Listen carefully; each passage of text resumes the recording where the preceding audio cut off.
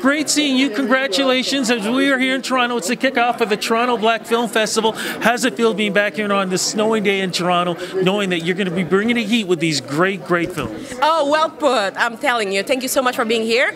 We're so proud because that is our most diverse selection yet at the Toronto Black Film Festival. 7th edition. The festival is really going bigger and more and way faster than anticipated. So we're very proud. We're very happy to see that it was a packed house today for the press conference, and we're having 70 films from 26 countries, and this is as diverse as you can have. There's something for everybody. What are some of the films that we're going to see? I know you can't mention all 70, and you said diverse, from comedy to documentaries to dramas, so many different things, even horror too. Yes. What are some of the films that we're going to get a chance to see? Well, we're launching the festival with a fantastic true story movie.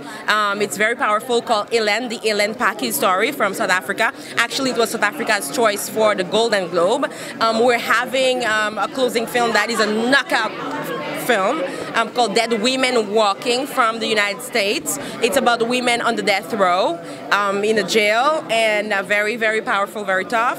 We have two centerpieces, one called We Are the Heat. It's from Colombia. It's about arts and dance and then gangsterism and everything else, but more so it's about humanity. It's about how arts can save you, can save our youth.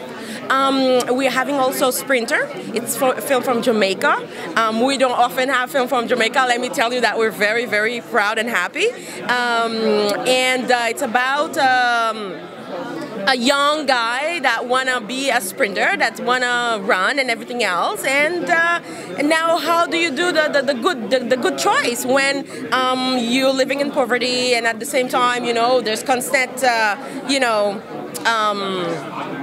threat of, doing the bad thing too, the easiest things, those kind of things. So we're having a kids corner as well. That's what I want to get into, because you make sure that the kids are celebrated in this too. Oh yes, oh yes.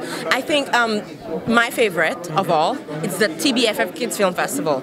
I mean, there's nothing more fulfilling than seeing packed theaters with kids watching movies.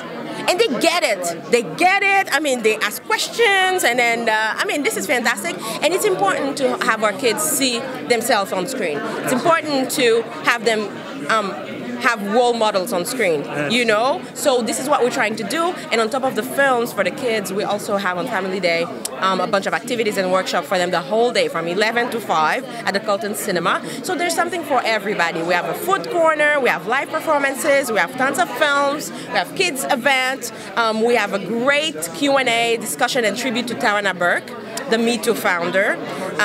She will be coming to the festival. We've been trying to have Tarana Burke for the longest time.